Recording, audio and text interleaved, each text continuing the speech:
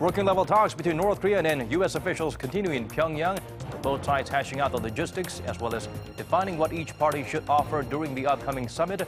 Talks may continue through Friday. The government is set to inject some $11.7 billion to developing the inter-Korean border area.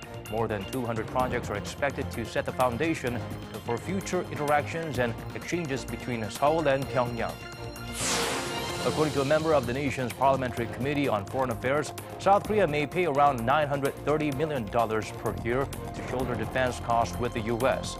But specific details are yet to be unveiled as the allies are still discussing the matter.